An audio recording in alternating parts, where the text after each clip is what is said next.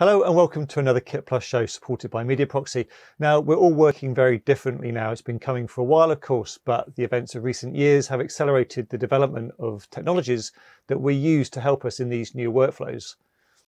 Yes, of course, central to a lot of this change has been the cloud and our ability to share and collaborate without wires quickly and reliably. There are a number of solutions out there, but they all have their unique benefits. And today we're speaking with Daniel Listh from Sony to tell us a bit about their camera to cloud solution. Hi, Daniel. Welcome to the show. Good to see you. Hi, gents. Thank you for having me. So, Daniel, let's start by you telling us a little bit more about Sony's C3P solution. What is it and how does it work? Well, I mean, C3P is an acronym for Connected Camera Portal on a cloud. So it's the three C's: camera, connect, and cloud. C3 Portal. Right. And we've gone in this direction in our development phase for stepping in the terms of what we used to do before with the XDCAM Air services, which was announced back in 2015 from Sony. That platform has had its ups and downs when it came to what could we do and how could we integrate wirelessly between newsroom systems and cameras in the field by using the internet and getting cameras acquired on the internet and getting them connected directly to these newsroom systems. So obviously that was very broadcast based and news based, and also XDCAM is our lineup of specific cameras that have the XDCAM brand. And we've now learned after so many years that we have customers who want to go beyond that. They does not want to be limited in which kind of cameras can they choose for this kind of workflow. Even though they're doing news, we see customers using very small cameras for elegancy or being inconspicuous. So we also wanted to offer the same type of workflow in many of our camera workflows. So that was one of the main reasons to change up what we used to do. And C3 Portal also has opened up some new possibilities, because obviously we have 5G, and obviously we also have some better ways of rewriting software, so we can introduce other benefits on the fly or even automatic workflows as well. So is it an add-on to a camera, or is it a feature of a camera? Oh, can it be used with any camera, or what cameras can we use it with? Is it yeah. Well, it could be both, really. So many of our cameras have built in the possibility to connect to an internet source via, for example, a normal cable or an LTE dongle by USB stick. So a SIM card to a USB connected to the camera, but it could also be Wi-Fi. Most of our cameras have built-in Wi-Fi now, which means they can connect to a network which offers them internet. So there's many different ways for our cameras to be connected to the internet. And while we're there, we can target that IP address that would be the C3 portal. And if you have the right logging passwords, then you'd gain access, and your camera will then figure on the chart for the user. So the people who own the server can now see an extra asset, which is this camera. Or it could be a miniature camera, which doesn't have the internet capabilities built in, but might be able to connect via USB. And this USB could be connected directly to a phone, and that phone has internet access. And that will then, because the phone is a smartphone, it would have an app that helps the camera give the tools that it doesn't necessarily have built in. I mean, obviously, when you have a smaller camera, it has less hardware. So by using a smartphone, we can abuse that extra computer power to make it smarter.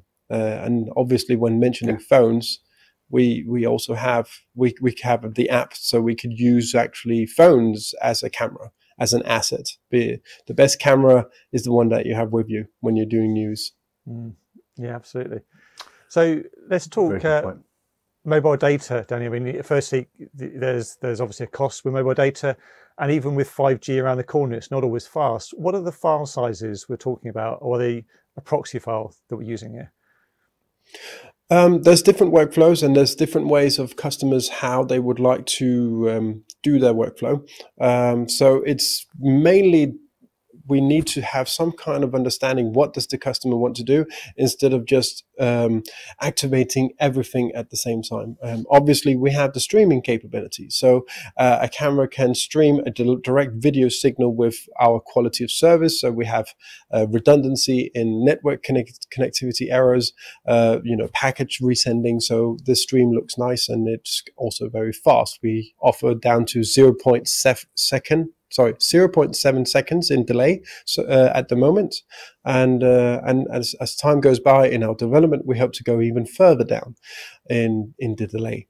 That's the live streaming purposes, but also, as you mentioned before, there's proxy, so we can record on a camera either a high-res file, original file, or a proxy version of that original file. And depending on where you are, what kind of situation you're in, obviously in Denmark right now, where I'm based, we've been rolling out 5G quite aggressively. To be fair, it's a very flat country, so it's not that difficult to make sure that you have full coverage. So that's not really a big problem. But in other areas where there's mountains and other things that could disturb the scenery, we offer proxy workflow, so you can relink whatever you've done with the proxy later once the high-res comes in. As long as you have the original files, there's metadata, and we can abuse that metadata to make things more elegant for the user. I guess, and I'm going to be careful with this one, but God forbid anyone uses anything other than a Sony camera. But am I restricted to your own? So, there's mini cameras you mentioned, for example. I might be using a GoPro rather than the RXO or something. Yeah. Am I restricted to the Sony workflow here, or can I use it with any camera? Well, you can. There are things you can do with our portal where it can go in and benefit other manufacturers as well, because we have the drag and drop workflow as well. We see a lot of customers, especially in the news segment, who will work with many different cameras on the same shoot. So let's just take a car shot. Might be using a small camera. It might be a drone, which gives you that overhead view and that extra angle. These are not particularly most used Sony cameras. So, but they have metadata. They still know the time of day of the shot. They might even have GPS location, and they have a serial number.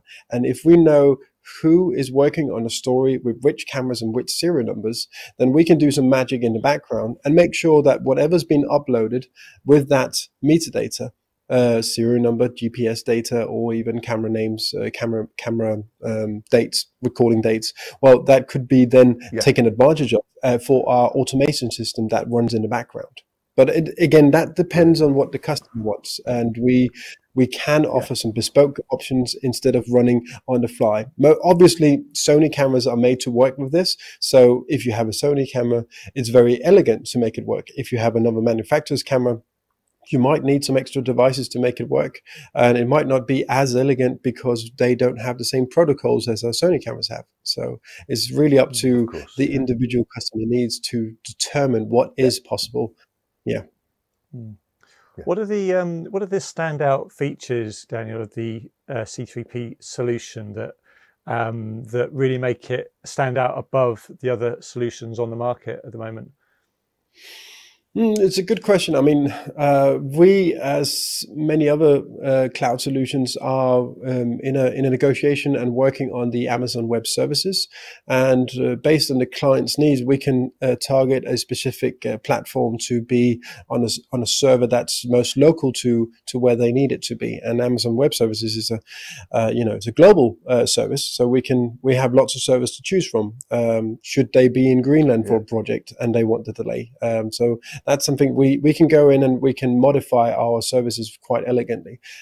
We also have the integration with our other service platforms like Sony Media Cloud Solutions, which is our C account, where you can have lots of different workflows where you have a production or a work group of people working in a cloud environment, and we can integrate with that very elegantly because the cameras are already connected to the cloud service. So we can integrate between different services that are already on the cloud. We have customers who use S3 bucket workflows, which is something that would be very elegant for us to just tap into and make sure that the files are coming in and go directly to the S3 bucket. So we find some elegancy of being very flexible of what customers might want to experience as a customer journey. And we see that a lot of different things in the news environment are evolving very fast. Mobile journalism is one thing. In the Nordics, we have a lot of photographers who have got a 6-month journalistic education, or journalists who's got a 6-month photography education. And now they're a one-man band working around with professional cameras and a professional workflow, but need to be sure that everything is going as elegant as possible. So everything they spend their time on works good enough for them, and everything will go in the right folders when it's up in the cloud. And there might be some MAM systems for particular customers that just need to work as they have always worked, and we can make sure that they do that. So I would say we are very flexible in our ways of working, regardless if it's streaming or file transfer, if it's a broadcast production, or if it's sports, or if it's news. It doesn't really have to be one thing. We can make sure that our services are very elegantly aligned, and it's also based on what you do is what you pay for. So we have customers who have 50 cameras, but they might only have 5 cameras online a day, and you only pay a day charge per what you use. So you don't pay for 50 cameras, you pay for the 5 cameras that you're using. So we're very flexible in pricing as well. And obviously when you have an election or something that is breaking news and you need to turn everything on, we're going to be very adaptive in making sure that all of those cameras turned on will work when you really need them. But you only pay for the duration that you're using them. So I would say we're quite strong in being flexible for the customer's needs and not going over budget. Actually, and in the news environment, there's a big buzzword now in the background, AI. Now, yes. I understand there's been some AI features included in this. Give us a brief background of what AI features. Well, we've started to integrate the services of speech to text. I mean, we use this for metadata generation, but also obviously for any kind of tools for subtitle generation. So by using the speech to text, we can accumulate more metadata. That could be an enhanced search engine that we will then take part of. So we have the possibility to search for keywords that has been said in an interview, and we can find them maybe 14 days ago. Wasn't there somebody who said something about, I don't know, a lizard? And then you can search for that, and you'll then obviously be able to find who said that word back in the past.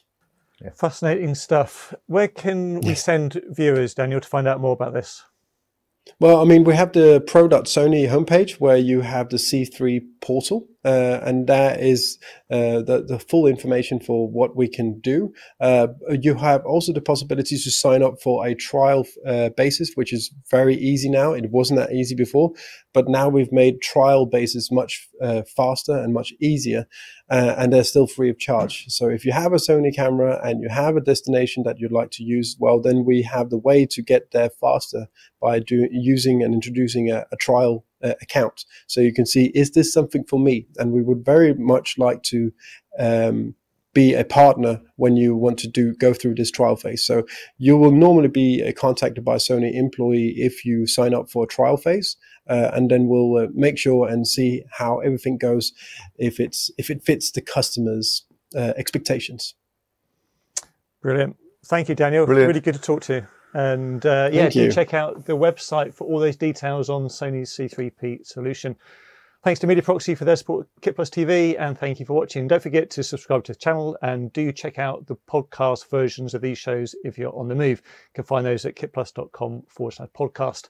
We'll see you next time.